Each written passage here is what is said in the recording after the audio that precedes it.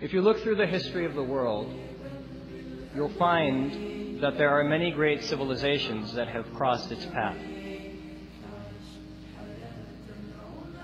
Each civilization produced some individuals which reached pinnacles in their profession. And these are the famous people of that particular civilization. So you trace the history of the world and you look through Indian civilization and you find that there were great people in the history of Indian civilization, irrespective of their religion. You trace through the history of the world and you find a great Chinese civilization. And you find within them that there were a handful of great people who reached some accolade within their particular profession. Each civilization in their history has some individuals that reached a particular level or depth of perfection.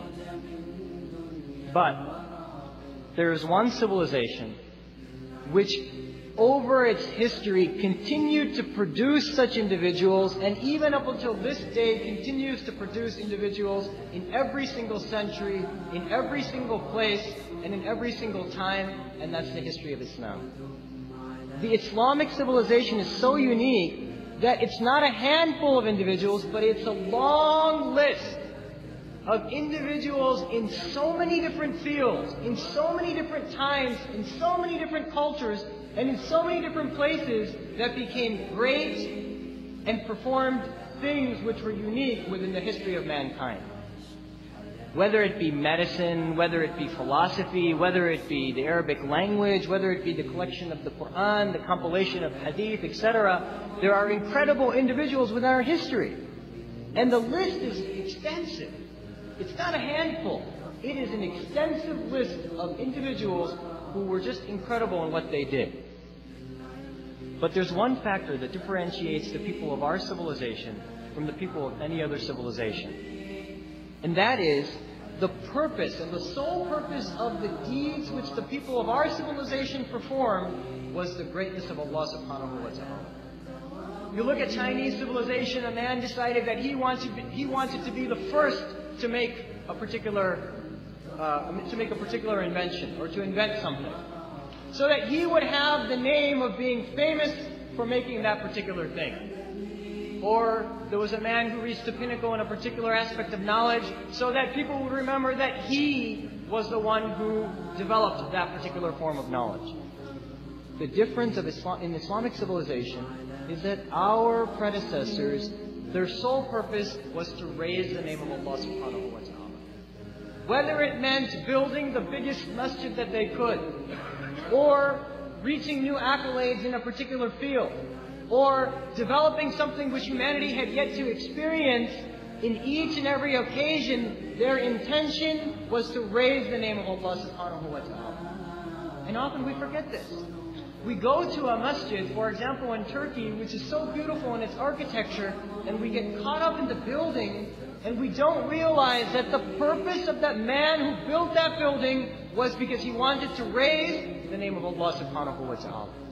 That was the purpose. That was what drove him to make that building. And that was what drove the individuals who contributed in building that building. The name and the greatness of Allah subhanahu wa ta'ala. That was what drove the individuals in our community. And that's what differentiates them from any other community that has stepped foot on this planet. This is what the people of Allah subhanahu wa ta'ala, this is what drove them. Whether it be from the earliest people, or whether it be from the people of the Ummah of the Prophet sallallahu alaihi wasallam. Now within our tradition, despite the fact that we have this list of incredible people, there's one individual that really stands out. There's one individual, now we're putting the prophets aside, there's one individual within our civilization, within our history, who stands out like a giant among giants. And that is Abu Bakr radiallahu anhu. Abu Bakr radiallahu anhu, the famous companion of the Prophet sallallahu alaihi wasallam. Now his eminence is not being established by my words. In fact, the Prophet sallallahu alaihi wasallam himself established the greatness of Abu Bakr radiallahu anhu. How so? Well, look through the narrations of the Prophet ﷺ. On one occasion, the Prophet ﷺ said, everything that has been put in my heart, I placed in the heart of Abu Bakr radiallahu anhu. Yani, everything that Allah subhanahu wa ta'ala put in the heart of the Prophet ﷺ, He put in the heart of Abu Bakr radiallahu anhu. On another occasion, the Prophet ﷺ said, in front of a group of individuals who had sacrificed their wealth, their time, their desires, their families, their aspirations. Imagine the companions upon whom Allah subhanahu wa ta'ala Himself testified, radiyallahu anhum wa radu'an, that Allah subhanahu wa ta'ala is pleased with them and that they are pleased with Allah. Imagine the sacrifice that they made in order to attain that status. In front of this group of people that had sacrificed everything to establish this deen on this planet, the Prophet ﷺ sat before them and said, to each of you I have repaid my debt. To every single one of you sitting before me, despite the immense sacrifices that you have made to establish the name of Allah subhanahu wa ta'ala on this planet, such that it would perpetuate 1400 years later, every single one of your debt has been repaid, except the debt of Abu Bakr radiallahu anhu. On the day of judgment, Allah subhanahu wa ta'ala will repay them. In another hadith, in the book of Imam Bukhari, Aisha radiallahu anha says about the Prophet sallallahu alaihi wasallam that there was not a day that I can remember that passed upon us except that the Prophet sallallahu alaihi wasallam came to visit the house of Abu Bakr twice in a day. Imagine. Were a great personality of our time to come and visit our house once in our lifetime, we would extol and we would talk to the entire world about who came to visit us. Imagine. Imagine if the Prophet ﷺ were to come to your house even once in your lifetime, what that would mean.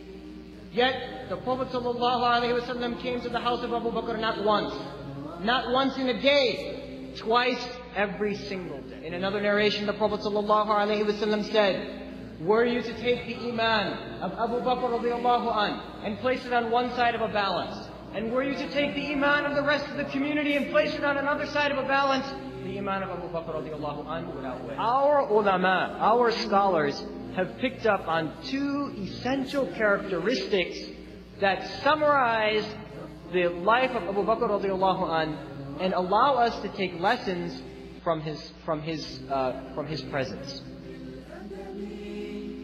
The first is that Abu Bakr radiallahu anh was from among as-sabiqun as-sabiqun. This was the first principle that drove his life. The foremost of the foremost. In every single deed, Abu Bakr radiallahu anh put himself at the forefront of that deed. There are two great journeys that the Prophet ﷺ took in his history, in his life. Two journeys. One journey was to Allah, and the other journey was to Medina. One to Allah, which we call the Mi'raj, and one to Medina, which is called the Hijrah. These are the two great journeys that define Islam.